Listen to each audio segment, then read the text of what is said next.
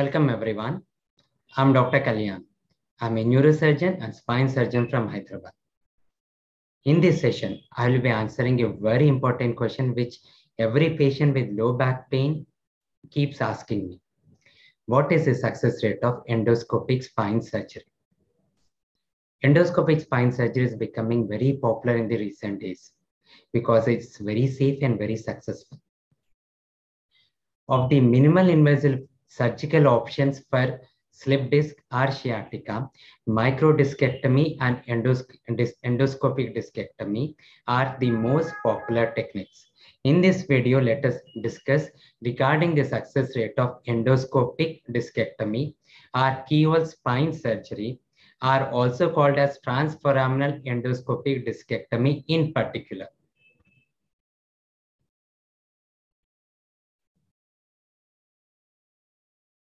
So let's come to our question. What is the success rate of endoscopic discectomy?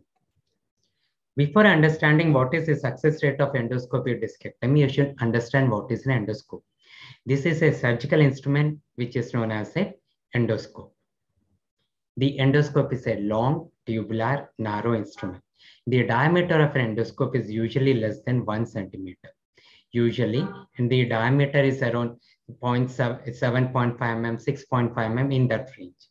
Because the endoscope is a narrow instrument, I can reach the slip disc, the disc which has slipped, causing minimal injury to the skin. So it causes minimal injury to the skin and the muscles and the bones. See, you can see this diagram. This is an endoscope. Because it's a very narrow and tubular instrument, I'm able to go through the skin, through the muscle, and this is the neural foramina, into the disc. This blue structure which you are seeing is the herniated portion. So when I'm reaching this herniated portion, all this one I'm causing minimal injury, and that is because of the nature of the instrument, which is narrow and long. Second one, the procedure is a targeted discectomy. You can see in this picture, this is the portion of the disc which is unhealthy.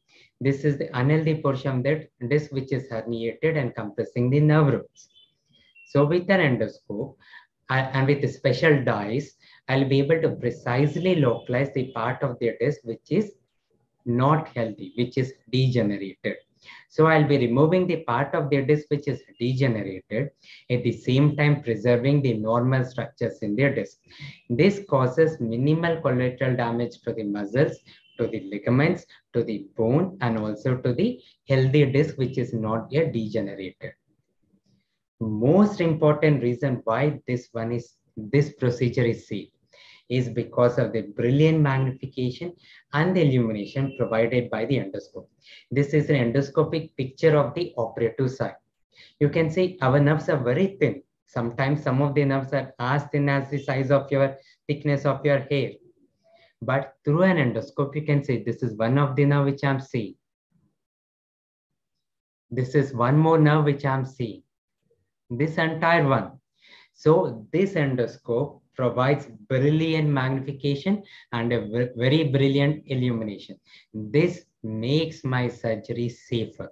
Because of this illumination and magnification, the chances of me injuring the neural structures becomes very low. You can see this picture, this surgical scar which is less than a centimeter.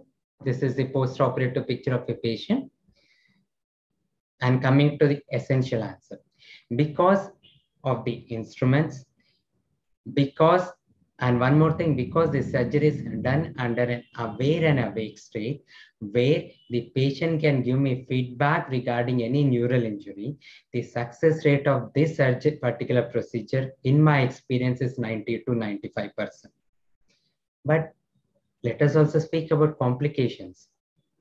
Let us compare the complication rate of endoscopic discectomy with an open discectomy. You can browse this article, this is a meta-analysis which is recently published. This is a link for the meta-analysis. Here, the author, this green one is the complication rate which the author has experienced in his hands through the endoscopic procedure. These blue things of various shades are the experience of the SLIP trial. These are the experiences of Swedish spinal stenosis study and the SPORT trial. They are well-known studies for open discectomy.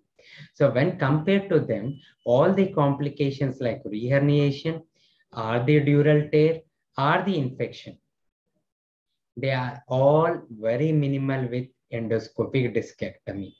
So this obviously shows from this one, where in my hands the success rate is 90 to 95%, which is comparable to an open discectomy, which is comparable to a microscopic discectomy, and the complication rates, which are very, very low.